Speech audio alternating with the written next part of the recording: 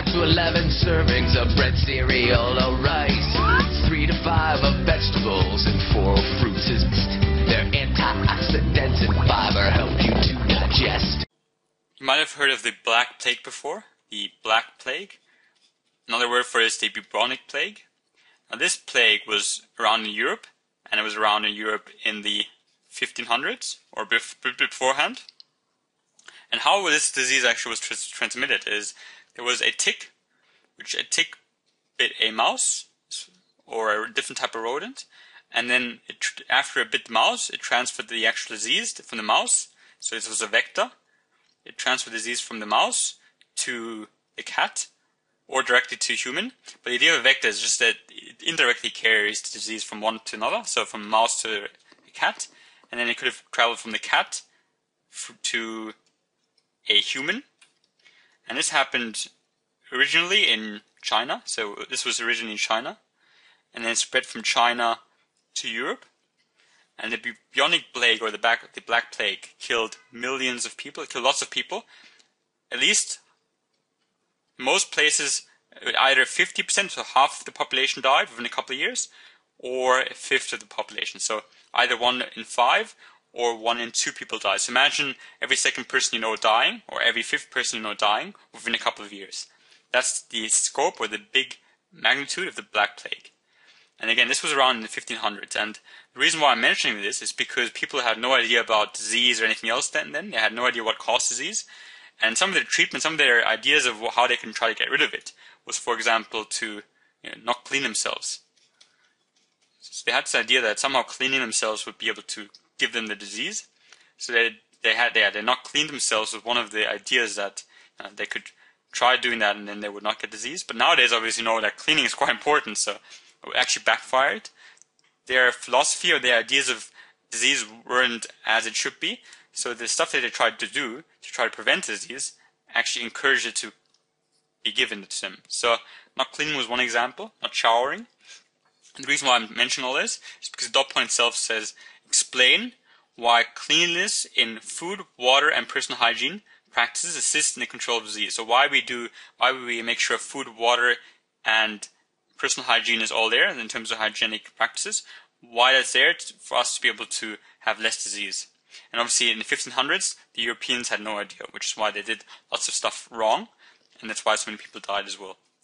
But we have more of an idea, and we know that, for example, hygiene, personal hygiene is quite important, so we should wash our hands.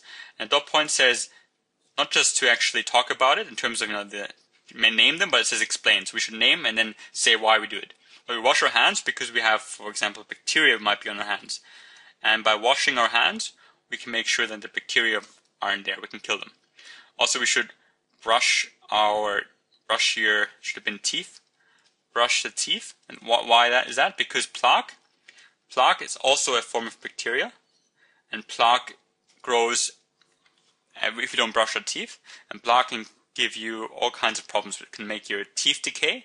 So by brushing our teeth on a regular basis, we can make sure there's no plaque buildup, and then make sure there's no bacteria which can actually cause harm to our teeth itself. That's why we brush the teeth.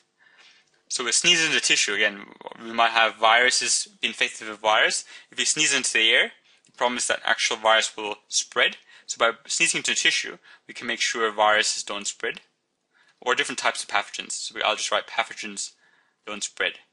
They'll go into tissue as opposed to into the air. Also, we can also make sure we should wash the hair. Why? Because again, there's lots of bacteria in our hair as well.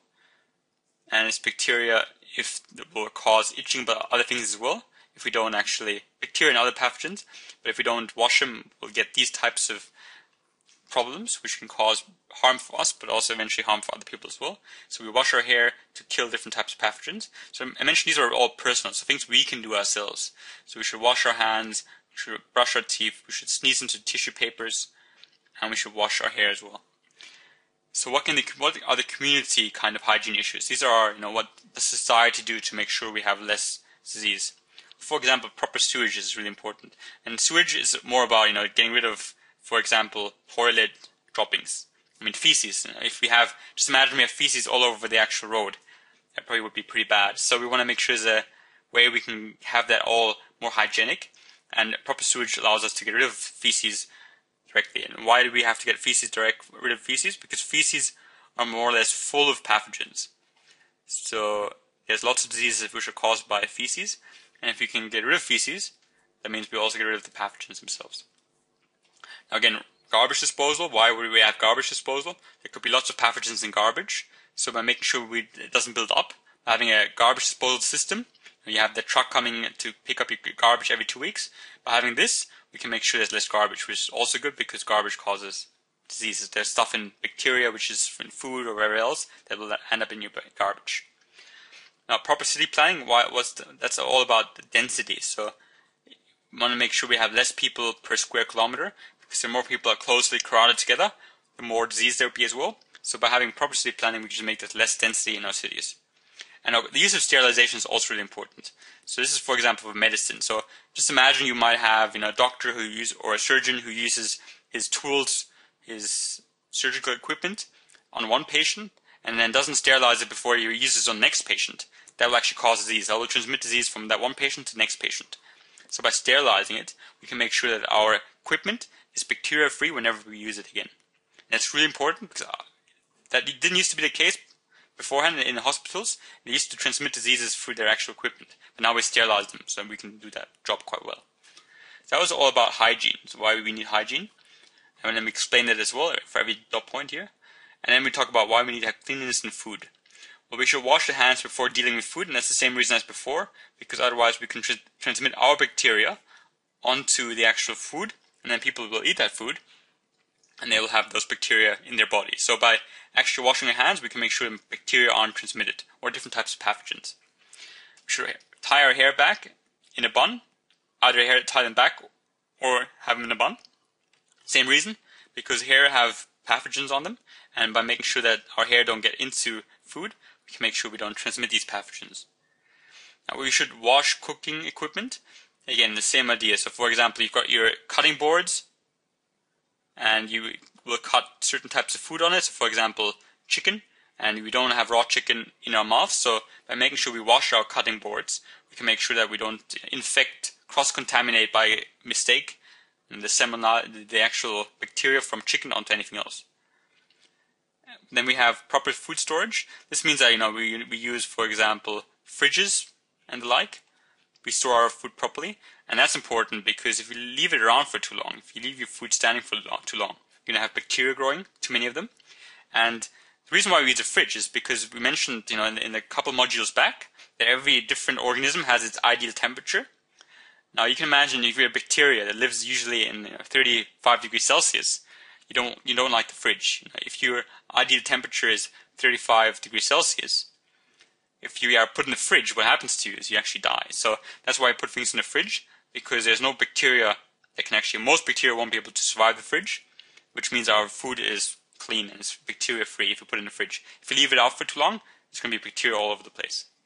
Now we should wash our vegetables. Why? Because there might be pesticides which were used to grow those actual vegetables. There might still be some soil on those vegetables, and all those things are bad for us. Soil itself has bacteria, so we might get bad bacteria in for the soil that way. So these ways, we want to make sure we wash vegetables, to not drink or eat this. That would be bad for us. And cook chicken thoroughly. These have salmonella. So these have a bacteria which is really damaging for us. It causes stomach cramps, causes diarrhea and all kinds of stuff. Chicken itself, raw chicken. So if we cook the chicken, that means we also cook the bacteria, and we literally kill the bacteria. So if we cook chicken, that means we're not going to inhale that bacteria. And we won't be digesting it. We won't have it in our body. That was all about food. So this is how we should deal with food. How should we deal with water? When you remember first, before we start, where does actually our drinking water come from? This talks about drinking water. And drinking water comes from rivers. This is a river right here. And you can imagine, there might be animals living around the river. There might be birds flying across it. So they might basically poop into it. So feces, they might put their feces into it. There might be other soil in it. The water itself, while it's still quite clean, it's still not perfect. So overall, we want to have some way that we can clean that water before we drink it. And this is why we have these, and we're going to talk about them more in 2 videos time, but these cleaning plants, so they're called water filtering plants or water cleaning plants, They make sure that the actual water which comes from here, from our lakes, gets clean before we drink it. And why do we do it? Well, we want to kill those pathogens, which might be in the feces that were dropped into the actual river or the lake. We want to remove harmful chemicals. There must be some chemicals that have gone in here through maybe farming or whatever else. And we want to get rid of them before we actually drink our water. And we might also add some useful chemicals. So fluorine is one example, and we're going to talk about that more soon. Fluorine actually is good for our teeth, and we add that into drinking water to make sure our teeth decay slowly. So these are some of the reasons why we want to make sure we have cleanliness in water. We want to kill those pathogens which might have come from cross-contamination of feces. We want to remove harmful chemicals such as heavy metals or anything else. And we can also add some good stuff, add some good fluorine, which protects our teeth. So the dot point says explain why cleanliness in food, water, and personal hygiene practices assist in the control of disease. So for this dot point, know the different things you should do, but also know what it actually does. So for example, that washing your hands kills the bacteria, or that the removal of proper sewage means that our feces aren't all over the place, and those feces have bacteria. So if you remove the feces, we have removed the bacteria. Or that if we properly store our food, that means that the bacteria can't grow properly anymore because their optimum temperature isn't there. And if we clean our drinking water before we drink it, that means we kill the pathogens and we have less disease. So know these points that I mentioned, but also know why they're important, how they assist in keeping away disease. I hope that was useful. Thank you for watching.